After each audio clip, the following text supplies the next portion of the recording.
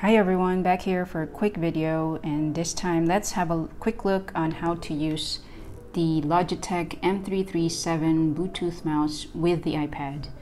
And I'm using here my iPad Air 3. So this Logitech M337, it's a Bluetooth mouse obviously, so let's turn on first the Bluetooth on the iPad and then pair the mouse to the iPad. So to pair it, as you see, it's not detected, so you have to press and hold on this pairing button on the M337, and the light will start blinking and you will see the name on the iPad. And that's it, it's already connected. Now let's have a quick look on the gestures that you could do on the mouse to go around the iPad. To go to the home screen, swipe down quickly and that will take you to the home screen. If you want to go to the app switcher, swipe down but a bit slower with the pause, and that will take you to the app switcher. Now to go to the notification center, swipe at the top and then you could scroll around in the notifications. And to go back to the home screen, again, slide down.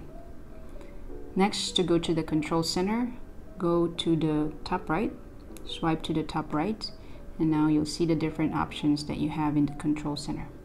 Then to go back to the home screen, click on any part of the screen, or again from the notification center, swipe down to go to the home screen.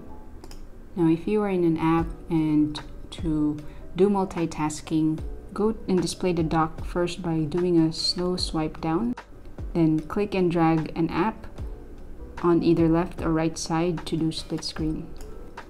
Next, if you want to have another screen, which is the slide over screen, again, show the dock first and simply drag another app in the middle, and that will bring up the slide over screen on top of the split screen. To hide this slide over screen, simply swipe to the right, and to show it again, swipe from the right again and it will be displayed. And then you can move the slide over screens by clicking on this bar on the top of slide over screen. So in terms of this side scroll buttons here, it doesn't seem to be working on the iPad. So for example, I have here a page, and if I try to zoom in and I would try to scroll left or right, it doesn't work.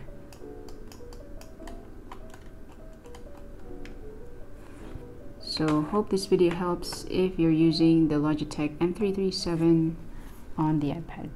That's it. Thanks for watching.